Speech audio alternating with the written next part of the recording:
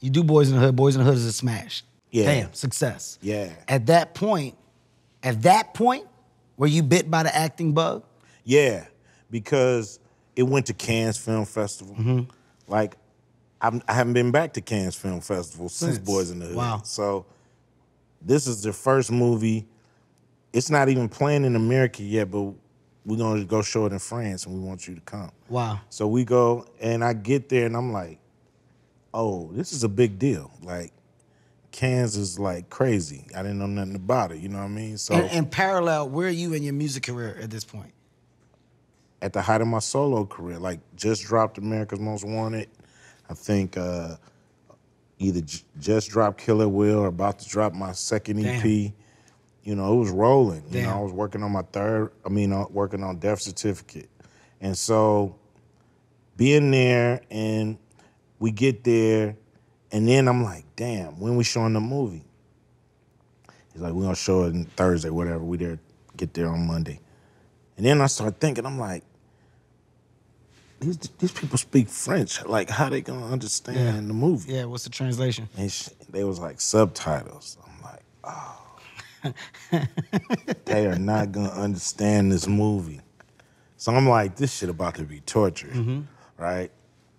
We get there, it's Quincy Jones in the damn audience, Eddie Murphy.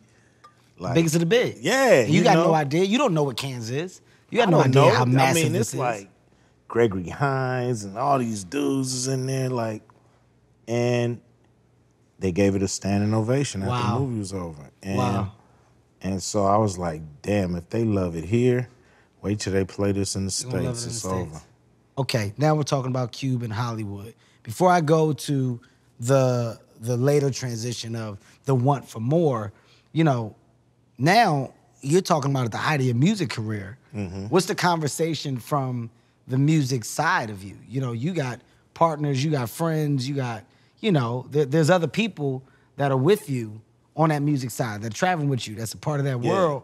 What's their reception to what's going on now? It was with it. You know, it was, you know, playing Doughboy was kind of parallel to the music we was doing. So it didn't feel like it just felt like a natural progression, you know? And then my next movie after Boys in the Hood was Trespass. So playing Savon, which is another street dude, it kind of fell in, you know, into place. But then, you know, I was offered to if I wanted to play Old Dog and Menace to Society. Get out of here. Why did you take it? I felt like I was playing the same character. Okay. You know, it was like from Doughboy to Savon to Old Dog. I felt like I was gonna be trapped in this, you know, How are you LA thinking? gangbang. How are you thinking like that though? At that point, like, well, I just knew about typecasting. At this point, our offers they're just coming in. They coming in pretty, Okay. you know, pretty regularly. But you know, I still wanted to do stuff that was, you know, not you know, just a normal hood movie. Because there was so many coming out. You know, it was like from Colors to, you know, Boys in the Hood to That was the thing back then. Menace to Society to South Central. It was like It was the cup of tea. Yeah. That's what got the volume. That's what got the eyeballs, the attention. Because at the time, the gang violence, etc. Yeah. You know, it was extremely high. It was on the news every But day. that's why I wrote Friday.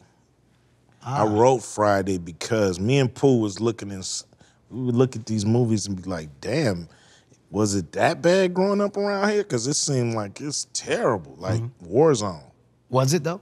I mean, sometimes, but we had fun too. Yeah. So I wanted to show that, like, let's show how we looked at this stuff, how we approached it, how we cope with it, you know, and laughed at things that I guess would make most people cry.